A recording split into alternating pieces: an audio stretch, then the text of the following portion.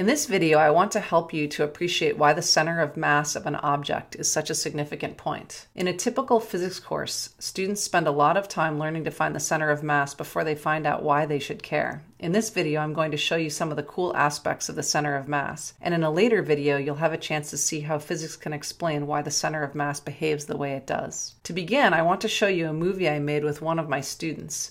I asked the student to toss a pair of scissors through the air while I took a slow-mo movie on my iPhone.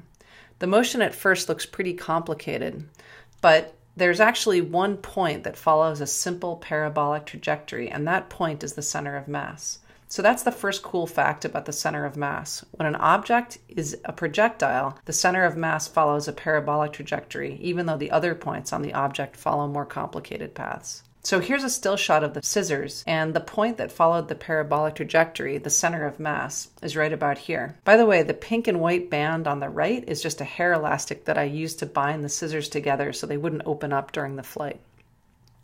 Okay, so for my second trick, I asked that same student to suspend a pair of scissors from a pencil. The student isn't touching the scissors at all, they're just holding the pencil, and the scissors are allowed to settle in a hanging position. When any object is suspended in this way, the center of mass always ends up on the line below the point of suspension. And by suspending the scissors from a second point, we got a second line. And the place where those two lines cross locates the center of mass of the scissors. So this method may be used to locate the center of mass for any object.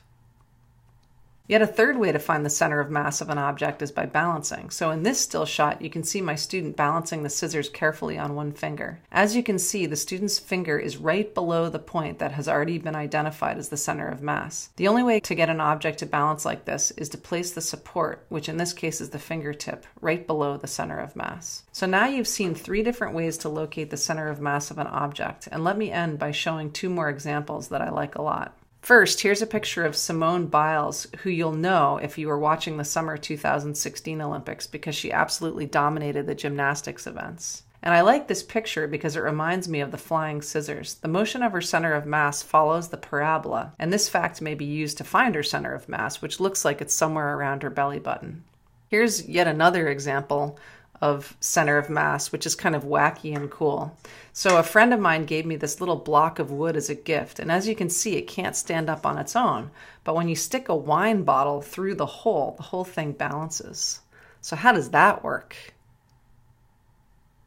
Well, the block of wood is made to be just the right length so that when the bottle is inserted, the center of mass of the system is somewhere above the base of support, similar to the example of the scissors balancing on the finger. The center of mass of the wine bottle without the wood block should be along its central axis, and the wine bottle is significantly more massive than the block of wood, so the center of mass of the system should be not too far below that central axis, probably somewhere in here.